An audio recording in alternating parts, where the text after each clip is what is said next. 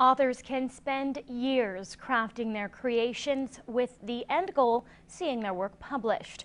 But as Kelsea explains, one local girl proves age is no barrier, publishing a book sold from coast to coast at just 9 years old.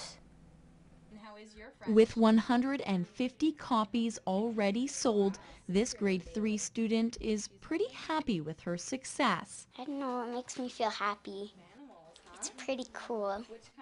And for Sheridan, I forgot to clean up last night was a spur-of-the-moment thing, describing it as a story about her messy room that goes crazy.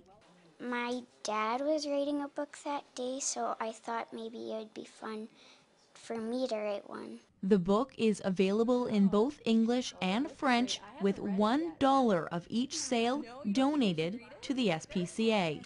I love puppies and I love kitties and I love animals. It's wonderful. It's definitely got the imagination of a 9-year-old. She has an amazing imagination and the illustrations are just wonderful with it. I think any kid in that age bracket is really going to enjoy the book.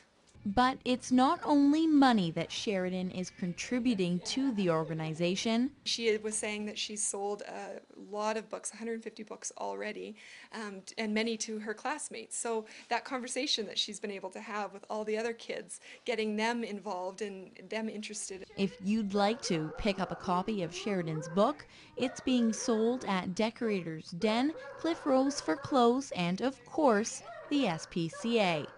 Kelsea, Newcap News.